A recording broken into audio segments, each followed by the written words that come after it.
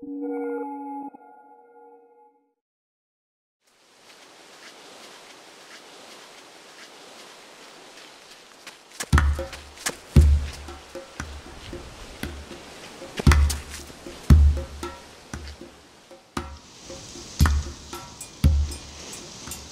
running, especially in Hong Kong per se, is one of the more technical areas compared to Europe, North America, where a lot of trails tend to be on ski mountains and much more smoother with switchbacks, versus Hong Kong tends to be a lot more technical, cement staircases, uneven surfaces, heavy rains from monsoons carving ditches out, which is not seen. And if anything, it's an advantage for Hong Kong runners when they go and do events in Europe and North America, because we have I would call a technical advantage.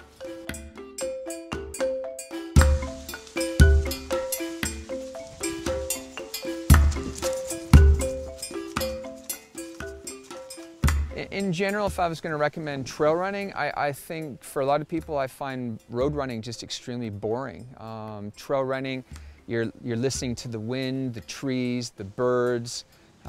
It's just getting you away from the cement. And when you're living in one of the biggest financial centers in the world, Hong Kong, you're surrounded by cement all the time. So people need to de-stress.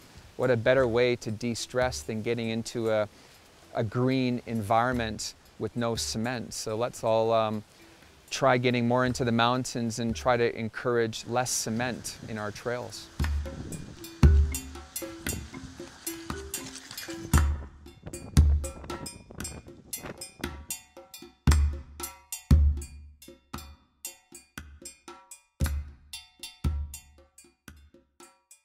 A lot of people have to remember on the technical sections to not lean their body weight too far back, keep the center of gravity forward, and make sure that you're in a controlled manner going down.